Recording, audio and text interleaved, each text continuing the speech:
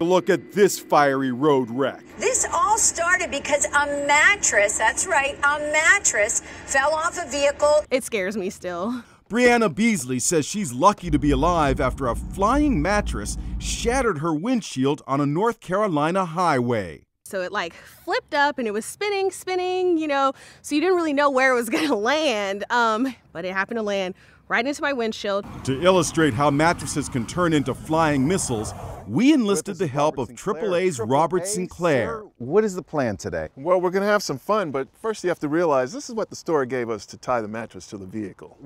That's it? That's it. We got our mattress on top and tied it to the roof rack with that rope. I'm going to do my Boy Scout knot. So, will our mattress stay on? To find out, we rented out the track at the New Jersey Motorsports Park.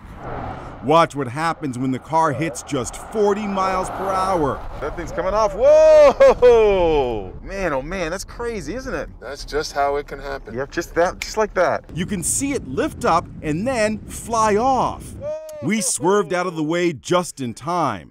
So, what's the right way to transport a mattress?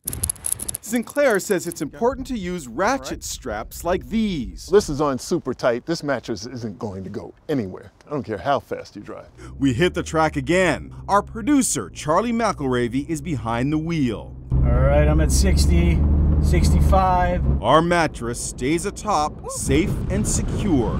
It's holding.